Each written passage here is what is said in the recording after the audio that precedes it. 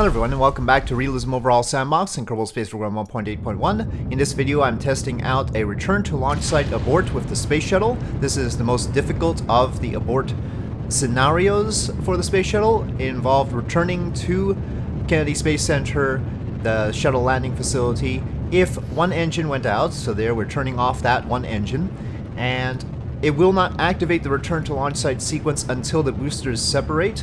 This launch script would continue on to the ISS's orbit normally if not for the engine loss. It will detect the engine loss after the boosters separate and then compensate for it, but otherwise the launch script is the same. And so it will proceed to do what it needs to do to try and get back to the shuttle landing facility. Now, there is one little catch that I noticed while doing this. If it's the top engine that goes off, the shuttle tends to get rather wiggly. Its engines don't point through the center of mass very well if it loses the top engine. And so I'll have to work on that. So I turned off one of the bottom engines and we'll see how it does with that. But that's a little bit safer, let's put it that way. So here we are at booster separation. And immediately what the shuttle does is activate the OMS engines because it needs to burn off the OMS fuel. And there's a lot of it. It takes a long time to burn it off. Otherwise, the shuttle tail will be too heavy because all that fuel is in the tail to land safely. So we start burning that off immediately, and the shuttle starts pitching up in order to compensate for the fact that it doesn't have much thrust-to-weight ratio. It only has 2/3 of what it needs.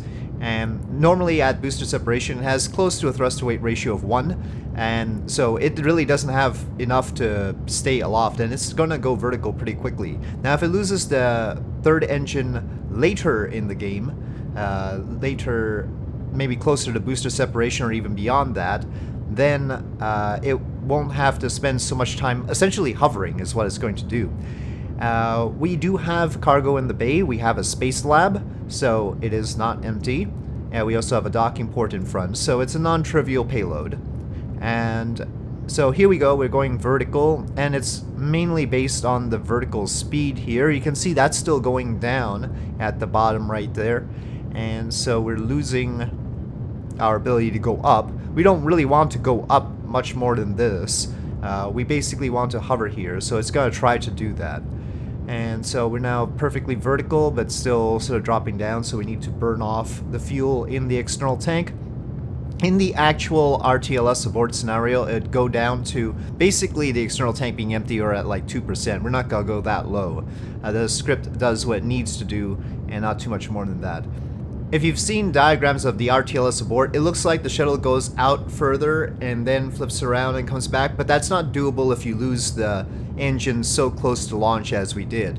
So it has to do this hovering if it does that. If it loses the engine later, it can go out because it then has less mass and already has more vertical speed to work with because it had the third engine working for a longer amount of time, and then it'll look a little bit more like the diagram. But this is the sort of worst case where it really does sort of have to hover. And then here I have it start flipping around at 110 kilometers, and that's based on testing. It's actually good that it looks so smooth here because it is flipping its entire coordinate around, right? It's changing its heading by 180 degrees and also changing its roll orientation by 180 degrees right at the top there. So in order to point back at the Cape. And well, I'm glad that is smooth. And here it is managing its vertical speed. It's trying to get a vertical speed that is positive. Obviously we are currently negative. It is actually falling at the moment because it's still too heavy for the two engines to deal with at a lower pitch angle. So it's pitching up, and then when it pitches up it'll recover that vertical speed. And again, it's spending a lot of time hovering, trying to burn off the fuel in the external tank, and once it's got enough of that burned off, it'll finally be able to point at Cape Canaveral and Kennedy Space Center properly and adjust so that it actually ends up going back home. And so here we have enough vertical speed, and you can see in the upper left the distance covered. That's it reading how far ahead it's going to go.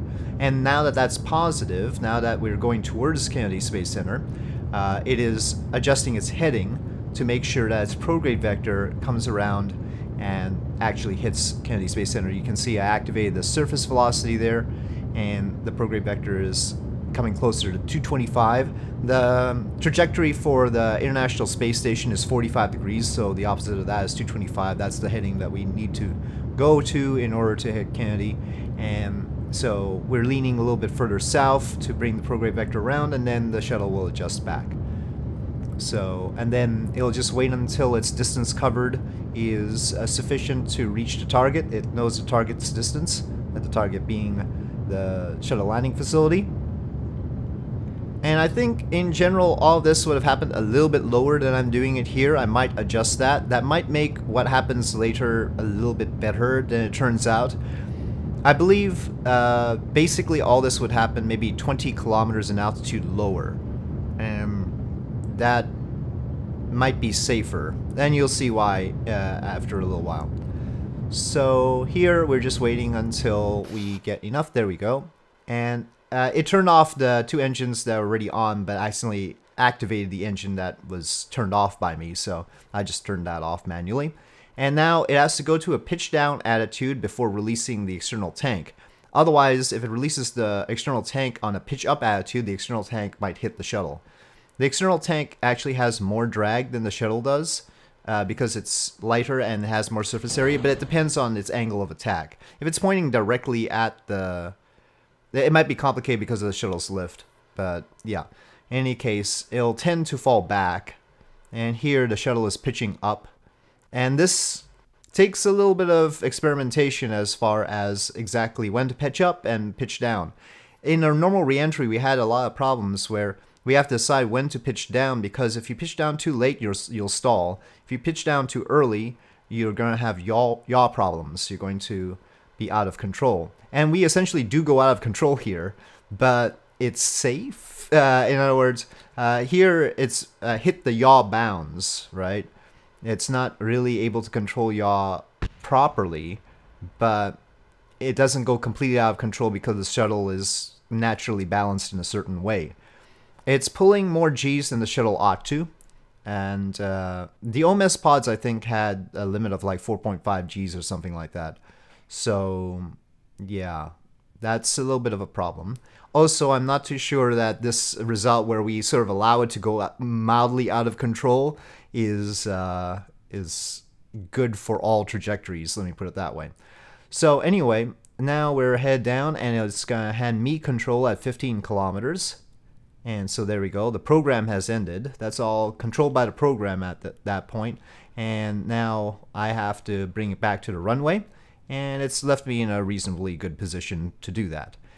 So RTLS abort, it's possible, but we have a sort of issue right there between about 25 and 40 kilometers, where we're trying to burn off enough speed so that we can pitch down safely. If we're going too fast, the vertical stabilizer, which is really rather large, it's large in order to be able to handle the yaw at high velocities, but it's not going to be able to do that at past like Mach 4. So we can only rely on the vertical stabilizer at Mach 4 or so, maybe Mach 3. It depends on our angle. But anyway, but if we don't pitch down and rely on the vertical stabilizer, we may stall. So anyway, I was sufficiently happy with the situation so that I decided to try for a cockpit landing. We were coming in a little bit fast, but hey, we just did a abort, so we have a little bit of adrenaline, it's fine. And I think I landed a little bit off of the center of the runway, but I was happy that it actually worked, so I decided to go with it and not be too picky. And here we are, trying to lay it down gently, but yeah, we are going very fast. Okay, there we go, and drogue chute is out. That's what that little beep in the light is. And I actually like that indicator. That's nice that it does that. So anyway, there you have it. The shuttle returned to launch site abort. More work needs to be done. More experimentation may be necessary, but well, that's how it is right now. With that, thank you for watching. I hope you enjoyed this video. If you did, please do press like. If you have any comments or suggestions, please leave them in the comment section below, and I'll see you next time.